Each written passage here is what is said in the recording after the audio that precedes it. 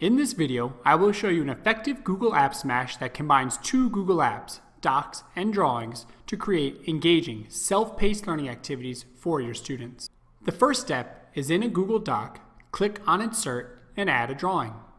This action inserts a Google Drawings into your doc, which gives you all the editing and design features of Google Drawing right inside of your document.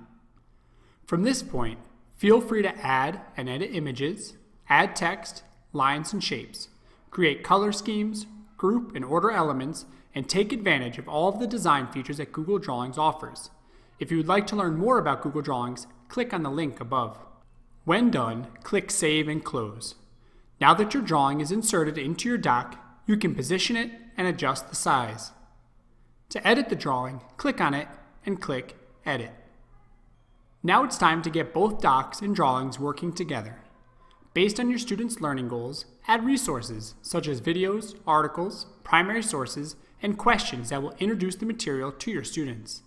Then, have them apply and demonstrate their knowledge and skills using Google Drawings all together in one place. Like in this example about the parts of animal cells. Adding in drawings gives students a space to label the cell parts with words, as well as add images to deepen their learning. In addition, combining docs and drawings can be used to substitute and digitize some of the more challenging formatting activities like this topic pyramid, making it possible for students to complete this type of graphic organizer easily within a Google Doc.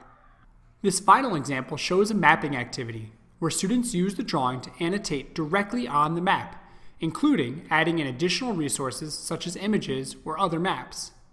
As you can see, pairing docs and drawings is an effective Google App Smash that kicks up and deepens student learning. Good luck.